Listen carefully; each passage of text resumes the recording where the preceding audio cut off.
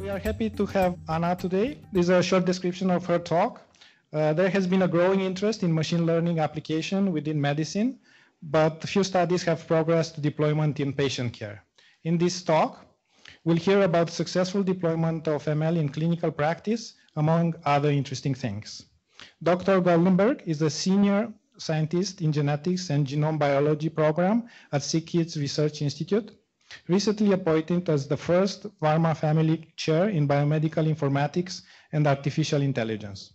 She's also an associate professor in the Department of Computer Science at University of Toronto, faculty member and an associate research director health at Vector Institute, and a fellow at the Canadian Institute for Advanced Research, Child and Brain Development Group.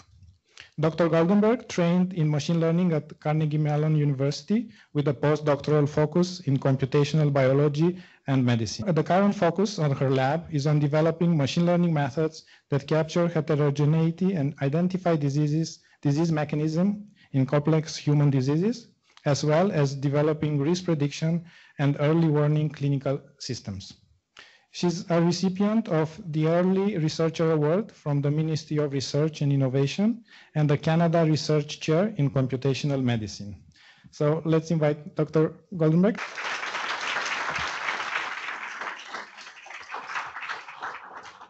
Thank you very much for inviting me. It is my pleasure to give this talk. I hope I will tell you something new and interesting today. My background is in machine learning, and the first neural net that I applied was in '99, so last century. And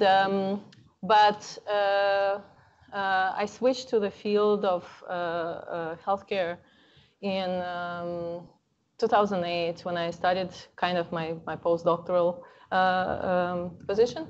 And I realized that there are so many questions, so many exciting problems that can only be solved by kind of complex algorithms that I stayed in this field, and I find it very, very exciting. So I never give a talk anymore without actually defining what I'm talking about. And to this audience, it may be very trivial, but it turns out that media has really corrupted the minds of a lot of people by saying that AI is coming to get you, or presenting that AI is robots. And of course, to all of us who, at CMU, there is a Robotics Institute, and then there is the rest of AI, which is much bigger than the Robotics Institute. And so every movie that came out that represented AI as robotics, we were like, come on, there's so much more to it. So artificial intelligence, as people have come to represent it in the media as in this somehow supernatural intelligence that generalizes also well beyond what it was programmed to do, doesn't exist, right? We all know that, yes? It doesn't exist. What exists is really specialized kind of problem solvers, algorithms that we define. A lot of them are probabilistic algorithms that we define that actually are able to solve specific problems with capacity that's certainly beyond human. So facilitating that, a lot of that is machine learning, which is kind of a subfield of AI. AI is bigger than that, but machine learning is kind of the workhorse, has been recently beyond a lot of the successes in that we see, the AlphaGo, etc. And of course, there's deep learning, and it's also extremely hot and very trendy. And the reality is that people should apply it with care. I think I've seen our favorite conference, NeurIPS, grow from 300 to 7,000 because it's easy to use deep learning, but you really have to be thoughtful about how you use it to, especially in applications to real data. So it's just one of the types of the methods encoding nonlinearity in the data. So actually, we did a bit of a survey. Of course, I did it through my Facebook, so it's extremely biased to people who know AI and machine learning. But what I will tell you. So we asked multiple questions, but one of them was when people think machine learning will be adopted in clinical care. And well, Can you switch it back to the presentation mode? That was supposed to be the pointer. Okay, no pointer, fine.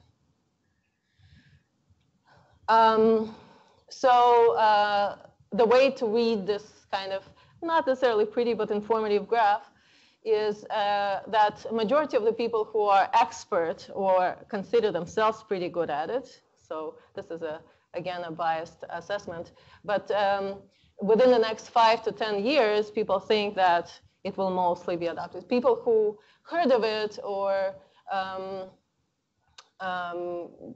heard of it are more skeptical about its adoption. But we think that it will be adopted, maybe not so broadly, but it will definitely be present across clinical care. I find it quite interestingly that when we ask when will AI be integrated into clinical care, so first we asked whether people think that AI exists. A lot of people said no. So of course, then there was this question. It's a little bit of priming. I think it's fun. So if you look at the expert bars here, so the bottom bars, the experts really think that AI and generalizable AI, the one that will learn and train from the data beyond the specific problem solving, is 20 years and more out.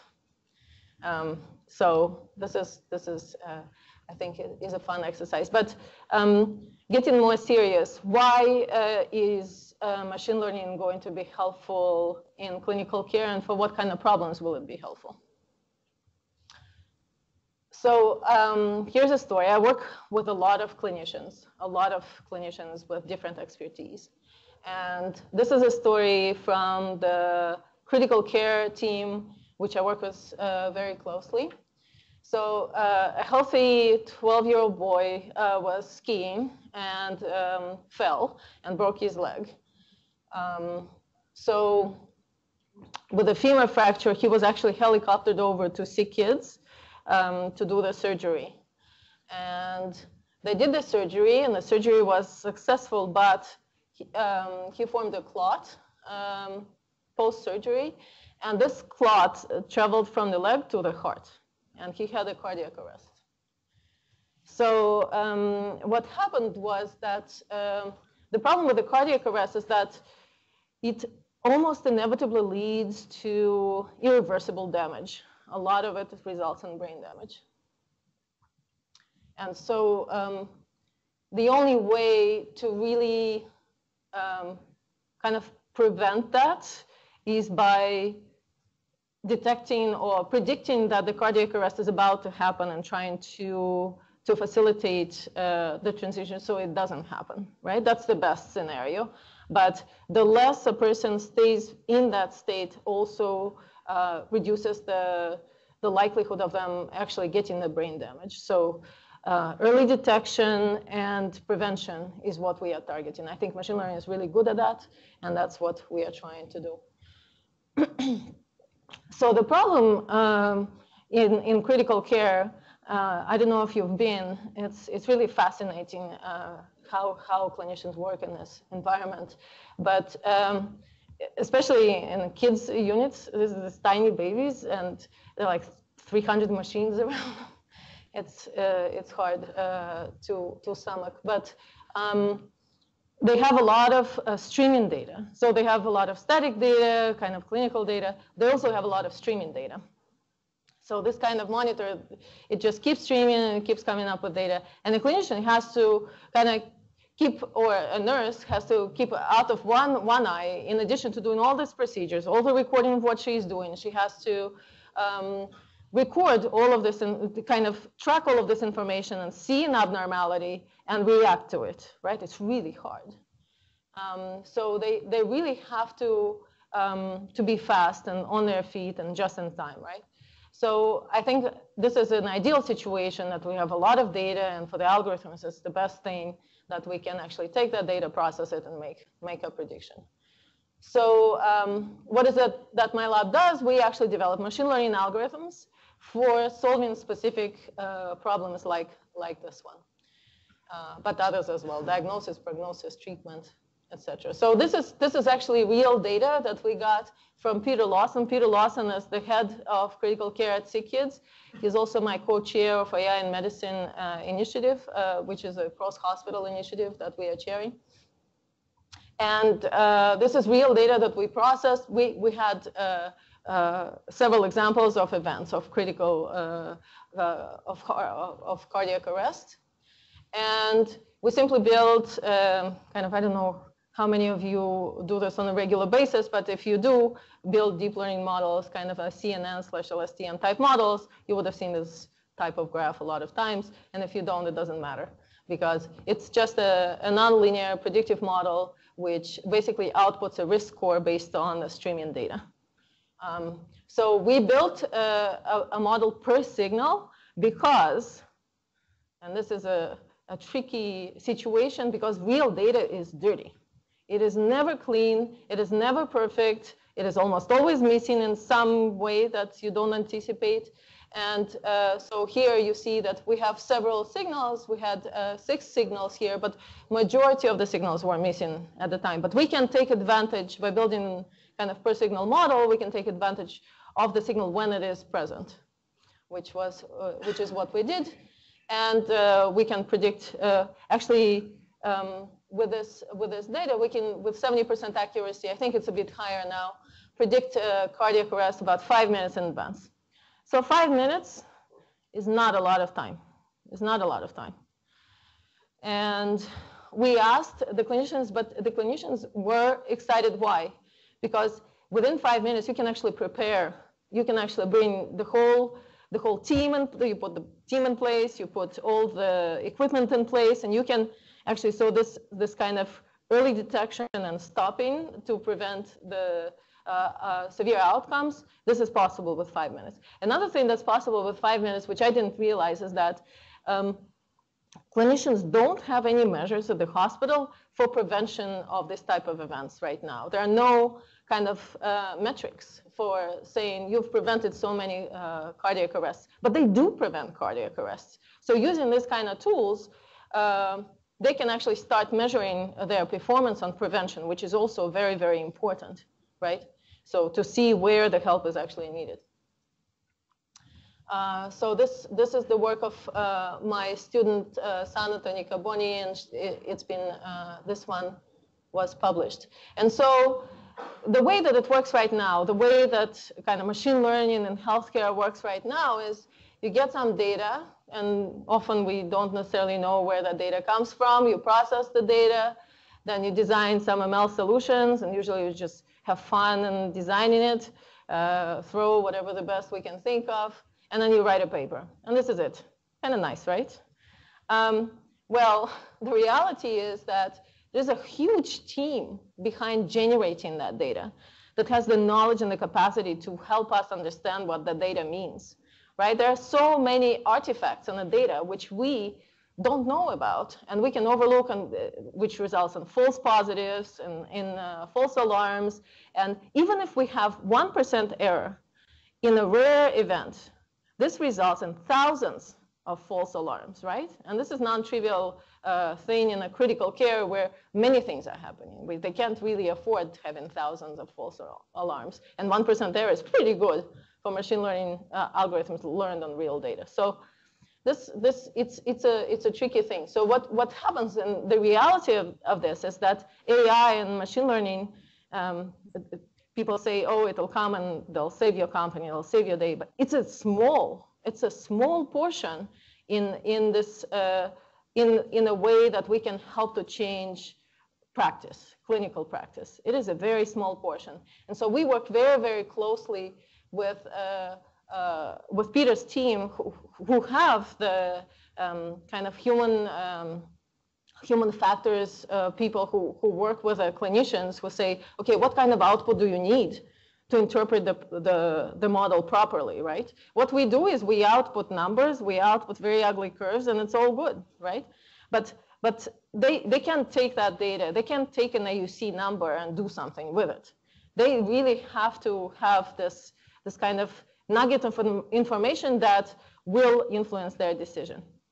So this is not only this is happening, and this is you know, a very tricky and a big, long process. It also is an iterative process, right? So if we are kind of in the process of assessing it and retrospectively testing it on all the data over the last 10 years, and roughly, and putting it in practice, right? And then we have to go back, not necessarily to the drawing board, but to adjust the algorithm to say, okay, to adjust the human factors component, to adjust the interface with the clinicians to make sure that it's efficient. So we actually did something interesting. So there is a lot of talk about explainability in AI. They say, oh, the models is a black thing in a box and a square, and we don't know what this is. Why should we trust this system? So first of all, people who say that, they're being disingenuous because clinicians use black boxes all the time. It's their gestalt, right? It's the information, the experience that they've had, the algorithm that they built internally in their mind to make predictions for things, right? They see there's a standard procedure in a clinic to say, if this is the condition, this is the outcome. But they know that it's outdated. And so sometimes they look at the patient and they see something is wrong here. They can't really explain why it's wrong, but they know something is wrong. They ask for more tests, and essentially they are working with black boxes. But that's not a reason for not trying to kind of explain why we are making the decisions. And here's why we do this, is because the way that clinicians, what is the information that would be helpful to the clinician to make the decision, right?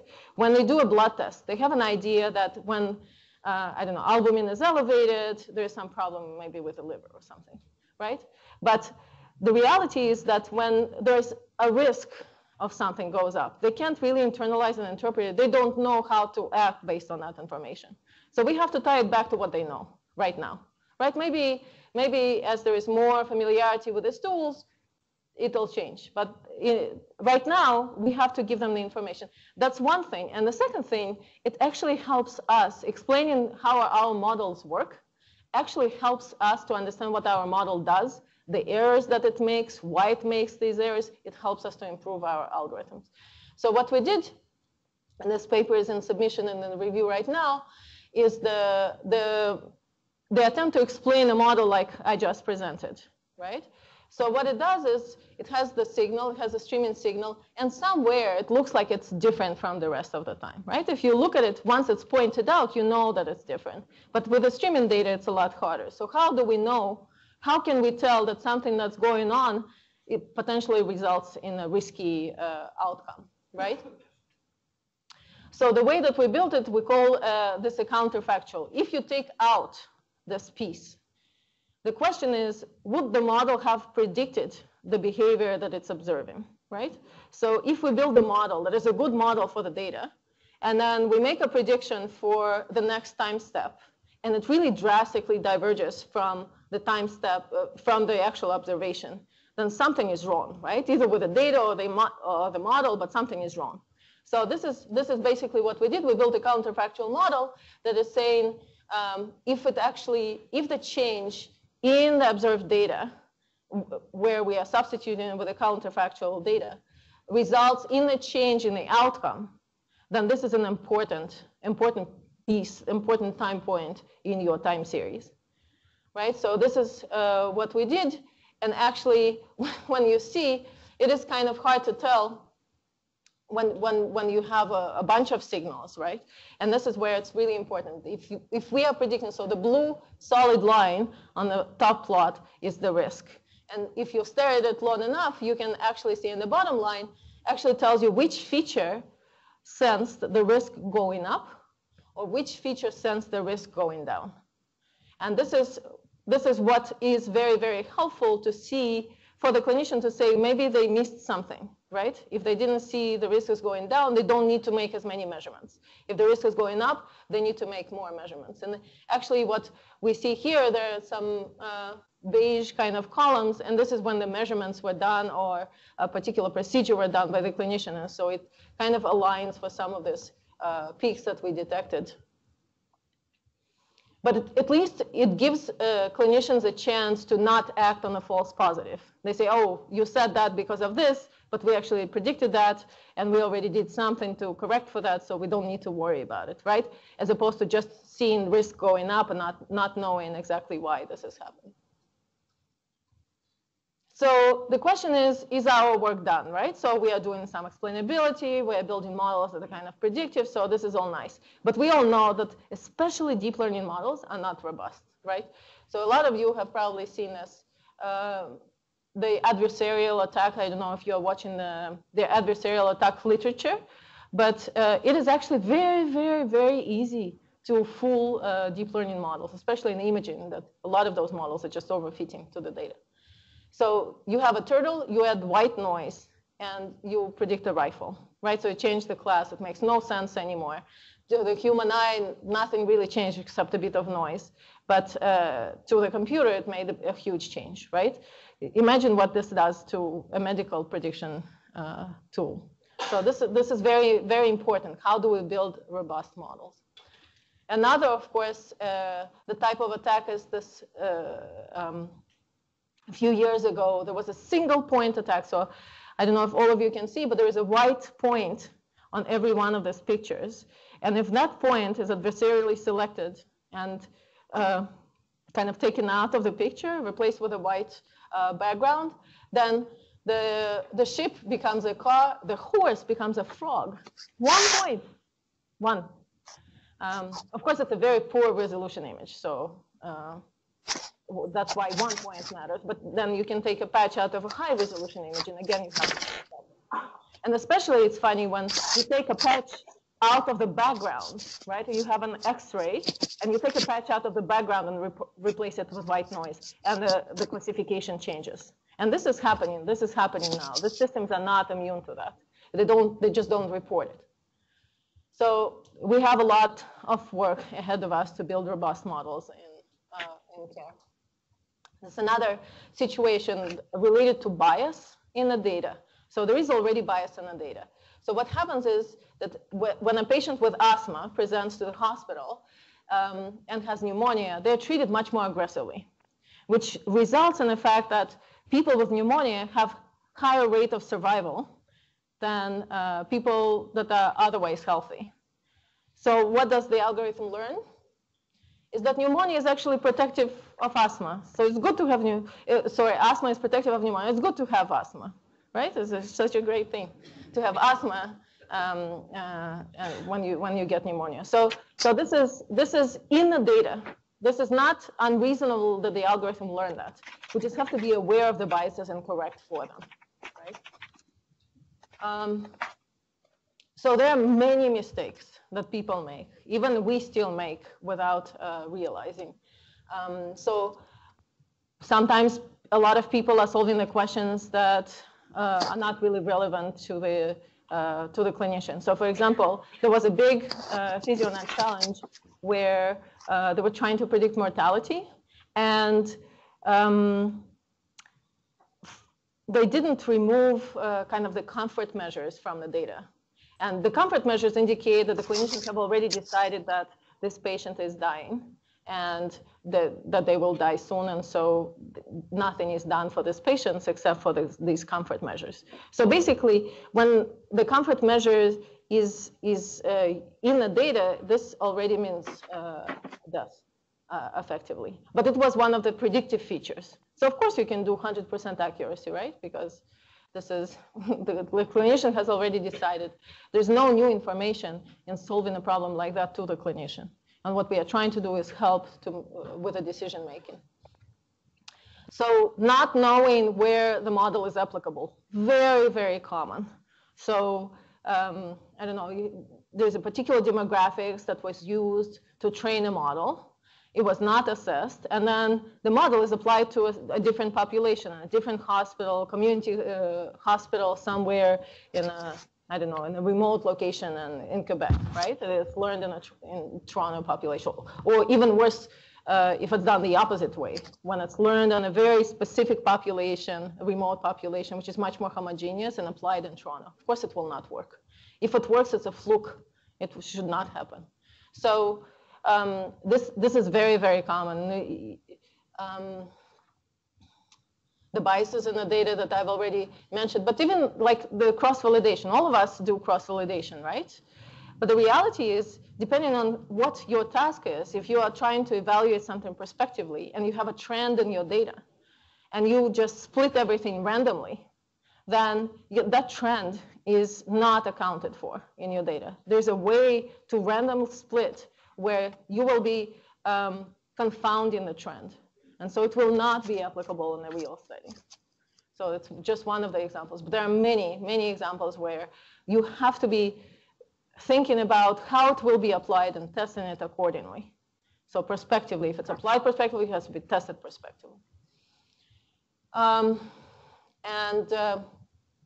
Yeah.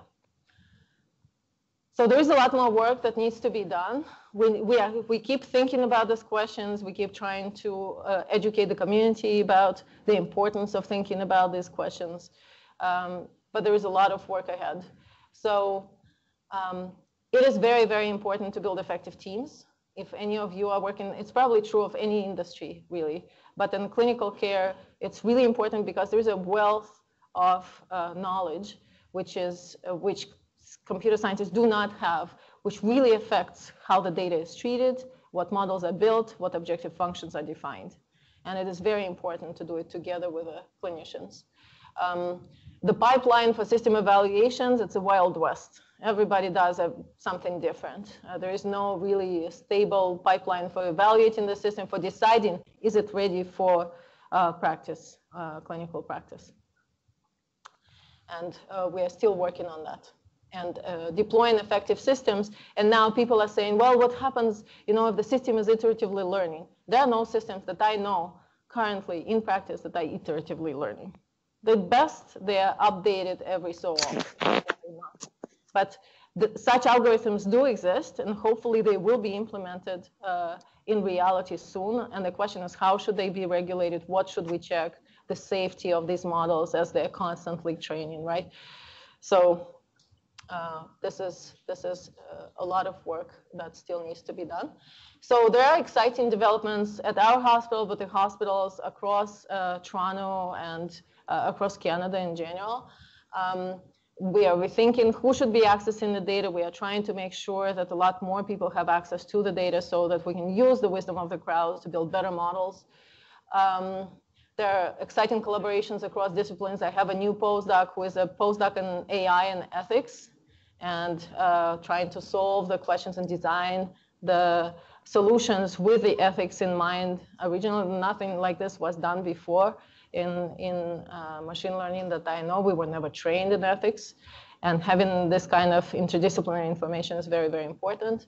And what's also super exciting to me is that clinicians are starting to do AI. So there are people who are MDs, who are trained MDs, who say, okay, I took a bunch of Coursera courses. I can actually do and train this deep learning. And I think this is what's happening. This is what's happening. And I think there's a lot of, so they have the background information, and there will be more of them. And I think it's incredibly exciting because it means that we'll have a lot more solutions that will be available in the clinic.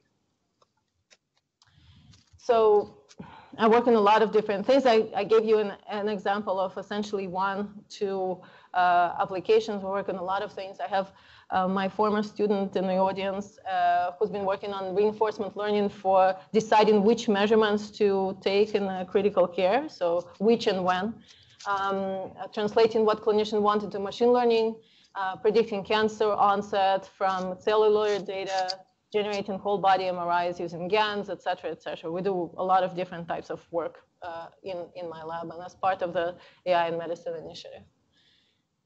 And with that, I think I said enough. So I'll be happy, I'll hang around, and I'll be happy to answer questions. And I want to thank my amazing lab. They really are amazing, and they've done all this work that I talked about today, and my funders and my sponsors at the institution. Thank you.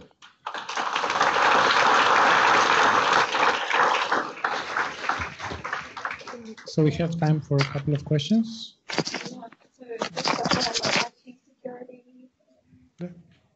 Sorry. Okay, Thank you very much for the very nice presentation. In the first example about the kid that has some, attacks from the breaking their bone. So since machine learning is based on the training data, so I'm wondering, how did you get the training data for this cardiac attack, so that you can actually predict that something is happening? So our critical care has been amazingly forward-thinking, and they started collecting. So usually, I don't know if you know, but usually all of these kind of displays that are running these values, that data is not stored. It just goes away. So they've been storing that data for years now. And within that data, there are many examples of cardiac arrest, including this kid. So cardiac arrest happens for many different reasons, and we are thinking that for some of the individuals, we'll be able to predict much more in advance than for others. For some, it just spikes. You can see in the data that there's probably no way to predict it earlier unless we use different kinds of data. But we had, I think, about 140 examples of streaming data, but 24 hours and every 5 seconds sampled. And now we're working with just directly with waveforms, or starting to work with. I saw some hands here. There's one here. So in this, thank you for your presentation. So in the slide where you designed the counterfactual signal, how do you measure that if it's a good counterfactual? So, I mean, you can look at the correlation of the signal with what you're predicting, right? Because you keep predicting the signal, and you can look at the correlation of the signal with a one. So there can be many variants. There can be many variants of the counterfactual even. Of course, yeah. That. It really depends. There are many ways to model signaling data. So there are many ways to make that prediction. A lot of people are doing kind of wavelet decomposition first and making predictions on the different components. There are many ways to generate a signal. The idea is that your signal is good enough on the stretches of the data where there are no events. Okay. And that's what you have to monitor. And once the system is kind of stable enough that it does really well at predicting the signal where there are no events, then we start predicting further when we don't have data. Thank you. Yeah. One more? There was a question here. First of all, thank you for that. I worked with the healthcare and Genome Center, for that matter, and the information that you could get from these about people, specifically on the genome profiles, is really, like too much. How would you, how do you know that these algorithms or the machine learning data that keeps the privacy of the data on those people? How would you design them, the anonymity and the privacy of that data? How do you handle that? Is this being recorded? Yes. So privacy is a really big question. I'm not sure I'm going to answer this fully. If you take the full genome, there's no way to de-identify it. That's the bottom line. There is a lot of, there are FIPA guidelines for de-identifying data, right? Not storing their people's names, ages, exact zip codes. Sometimes you can store up to 3, like the region, and not storing the address, not storing the. So the privacy is an important point because actually, for example, the location of the person or their history is very predictive of what happens to them afterwards, right? Especially when these are outcomes depending on exposure, right? Previous and repetitive exposure. So a lot of the more data we get, the more likely we are to find the data that is actually predictive of the outcome that we want. So for the research, for the improvement of the quality of care, I think privacy is less of a concern because we are doing it within the hospital. We are not taking the data out at all. and we are doing it for quality improvement purposes. How sharing the data more broadly has a lot of potential issues, and then it comes to benefits versus risks. Of course, if somebody is malignant, if somebody is malicious, they can most certainly find a way to get the data and to use it in ways that will be detrimental to the society. Okay, one more. Thank you for the talk. One of the questions that I had has to do with some of these algorithms that you're working on seem computationally expensive. So how would you expect, say, like a walk-in clinic or something more smaller in scale, or maybe even developing countries, how do they plan on, if you were to introduce this sort of idea, especially with like the cardiac arrest case, if they were to go ahead and build these algorithms themselves, would they be using something more shallow in nature, or what sort of recommendations or opinions do you have there? So this is a great question, right? There was a paper recently in the last couple of months about how much electricity it takes to train deep learning, some of the deep learning systems, and it's a lot. The differences between training a system, so we need a lot of capacity to train these models. We need a lot less for just having them deployed. The point is that we can never actually take the models from trained in Toronto and use them in populations that are with completely different profiles, right? They have to be kind of specialized. Even if the model stays the same, it has to be somewhat retrained or augmentatively trained, right? So that's a very good point. There is the resources are shared. The resources, the computational resources, there are clouds, right? People use clouds now. So obviously the clouds are accessible across the world. The question is, what will it take and how they will be subsidized? They're becoming cheaper. It's a very good point, but and it's not solved right now. Thank you. Unfortunately, because of the time limit, we have to stop here. But I have a question. If somebody wants to find out more about your amazing work, where can they go? How they can follow you? So yeah, I'm not really big on Twitter, and I follow people rather than posting. But our work has been kind of covered in a lot of media.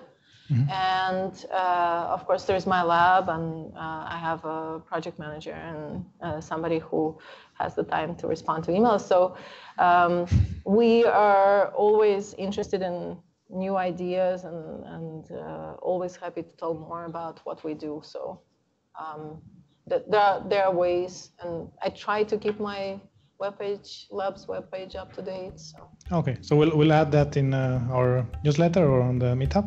So thank you again for the amazing talk.